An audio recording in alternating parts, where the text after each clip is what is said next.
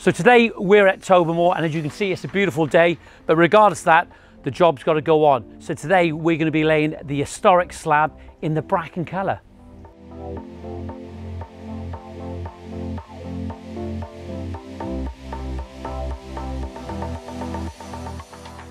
Before starting, it is important to check and be aware of the locations of any services such as gas, water, electric, and even oil, as you could damage these during the installation. You will need the following tools, equipment, and PPE.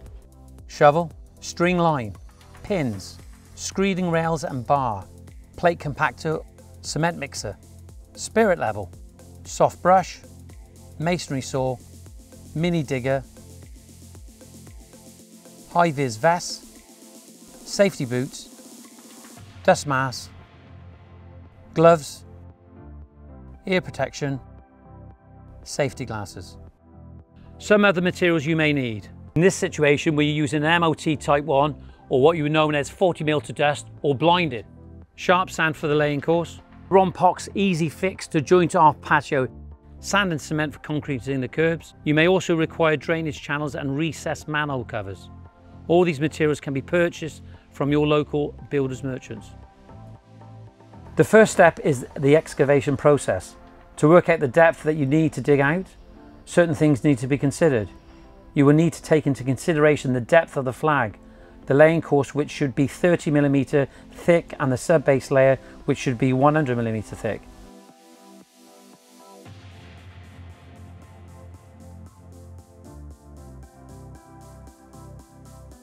So now we're going to install our edge restraints. In this case, we're using the Tobermore curb stones. Edge restraints are paramount for the structural integrity of your patio. When installing your edge restraints, it's so important to use a string line to achieve the correct level. Edge restraints need to be bedded on a mortar bed. In this case, we're using a 6:1, 6 sharp, 1 cement. Okay, we're laying our curbs now. We're working to the string line, and we're using the bolt level and the level as we go. It's so important that we maintain what we're doing, just ensuring that we know that it's level on the top.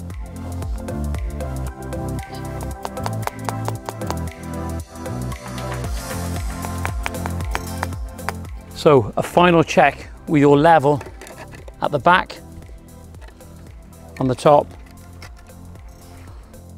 and from the inside. Well, it's important now that we've checked the line, we've checked the curb on the back, we've used the level, we know where we are, everything's in place now.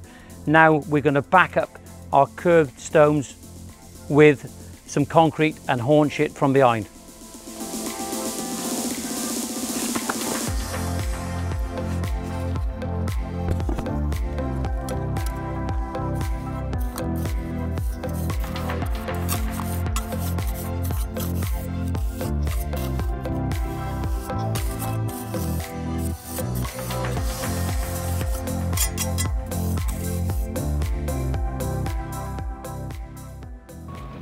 Now it is time to install the sub-base layer. The sub-base layer must be installed with a slight fall. The sub-base is extremely important as it gives the patio its structural integrity and prevents any sinkage. So we're doing the final preparation for this sub-base for this proposed patio area. Some people ask me, how do we achieve the falls with the patio? For this patio, we're using a 1 in 80 fall. So what we have is 3.8 meters from A to B. We divide the 80mm into the 3.8, giving us a 47.5mm drop from one end to the other end. This fall should be created in the sub-base, not the laying course. It's essential to have a fall on your patio. Sitting and standing water is simply not good. To create the fall in the sub-base, place a string line at the finished level at the highest point and run it to a wooden peg at the lower end. Use a string line spirit level to check its level. At the low end, measure down the string line 47.5mm. Place a wooden peg at this level. This now indicates where the sub-base material needs to be brought up to. You can do these in various locations to guide you. Pour in the Type 1 aggregate and distribute using a shovel. Measure the depth, making sure you have installed 100 millimeters. Now compact the aggregate using a vibrating plate compactor. When compacting, you will need to do several passes with the plate compactor until a fully compacted sub-base layer has been achieved.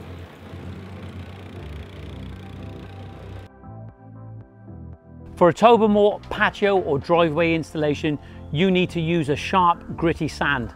And that sharp, gritty sand needs to be moist enough to form a ball. Spread out the sand with a spade or rake, then compact it with a single pass of the plate compactor. Now we come to the screeding of the sand. This should be done with screeding rails and a screeding bar. This process helps to create a smooth and even surface on which we will lay our flags. Set the screed rails into the sand laying course and use the screeding bar to drag off any excess sand. This creates one smooth and consistent 30mm sand laying course, which the flags can be laid on. So as you can see, we've got the final bedding course in place. We're using the sharp sand. We've had several passovers. The lads have got the screeding rails in place, so we achieve the correct height. The slab that we are laying, we will ensure that the slab is 3 to 5 mil above the edging restraint for final compaction. So the sand has been sufficiently compacted with a plate compactor. Now we have to remove the screed rails, and what happens when you remove the screed rails, you're actually left with a void. So we need to fill those voids in, like so,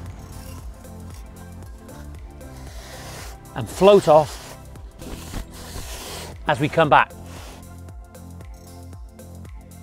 What Tobermore have done to ensure that your paving arrives in good quality standard, they've put these biodegradable beads between the slabs to ensure there's no scratching. And if it happens that you have got the odd little scratch, they can be removed quite easy just by rubbing off like that. As you can see, we've got the picture frame already in place. To ensure that your patio can look as good as it can be, we need to go off a straight edge. And that will ensure that your patio is going to look absolutely fantastic through the laying process.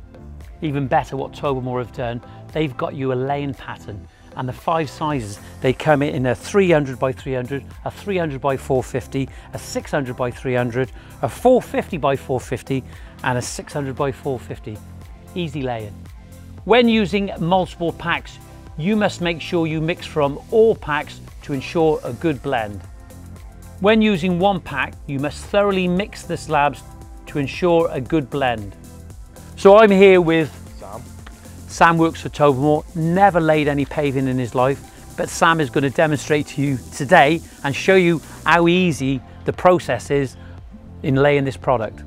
Sam, I think that a really good tip for when you're laying this paving, it doesn't matter how big or strong that you are, right, and how long you've been doing it, it's so important that you look after your body. So what I would say is that when you're picking these products up, make sure you bend your knees, keep the slab close to your body, so it just takes the weight off your back.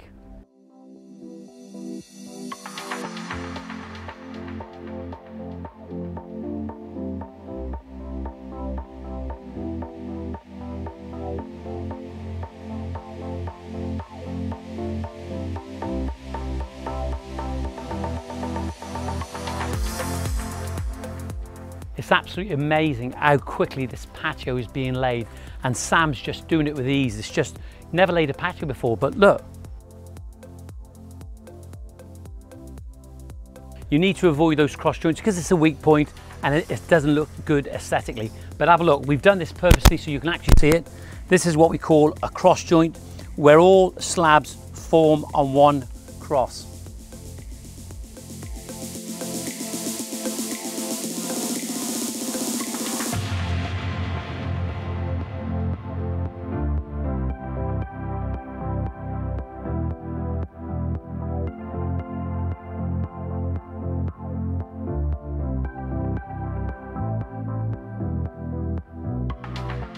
It's at this point, sometimes you may just deviate from your laying pattern because you're approaching that cutting edge. And one thing you need to avoid is those straight lines. So in this case, we'll be cutting this slab to go in that position and avoid that straight line. It's so important to understand that it's okay to put two 450 by 450s next to each other, side by side. It's absolutely fine as long as you don't repeat that pattern too much throughout your patio. Well, because of the random size slabs that we have in this patio, and it's a 4 meter by 4 meter, we've been able to reduce the number of cuts required. In this case, there is only 6 cuts. So we're at that point now we can start measuring our cuts. In this case, we have a 450 by 300, and this will do 2 cuts. So what we're going to do, we're going to measure the gap that we have here. And remember, measure both sides, just in case there might be a possibility of it running out. And then we transfer those measurements onto the slab that we're going to cut.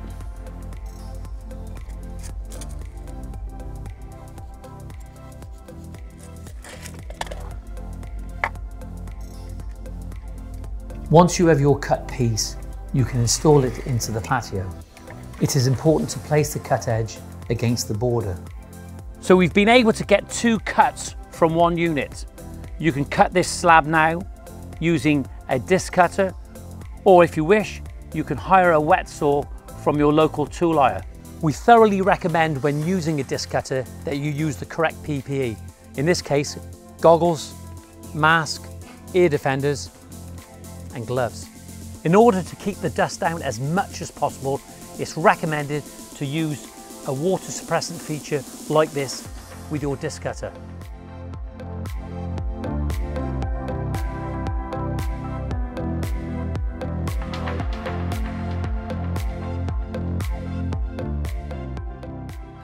All the cuts are now in and they fit absolutely perfect. We've measured twice, cut once, and we've minimized the waste. A major advantage of using the historic bracken is that they have these spacer nibs, creating the space which will allow you to brush your jointing compound into. Well, we're just checking the final levels of this patio and it's looking absolutely perfect. The major advantage of using the historic paving is that we don't need to compact it. But one thing that we need to do, we need to ensure that there's no lipping, and we do that using a rubber mallet.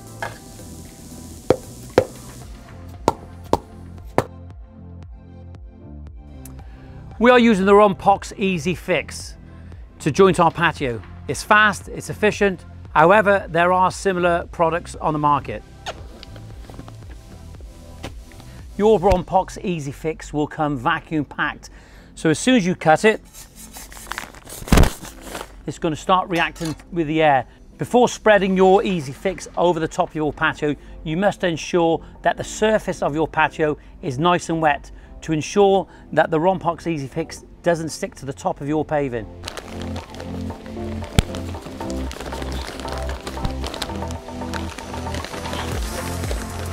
What I would suggest when using your Easy Fix is that you use a stiff brush and a soft brush.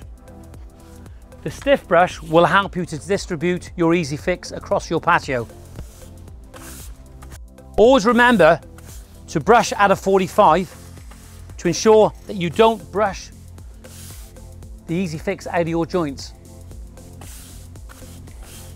It's so important to make sure that your joints are completely full. And if it means going over your patio again, you need to do it.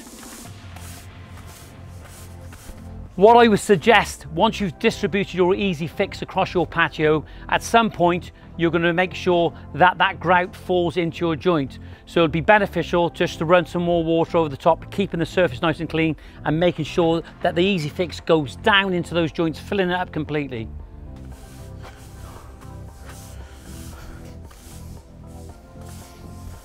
Remember, you're on the last leg of your patio. This is the finishing part. You just got to make sure you pay some attention to what you're doing and make sure that that grout gets into the joint.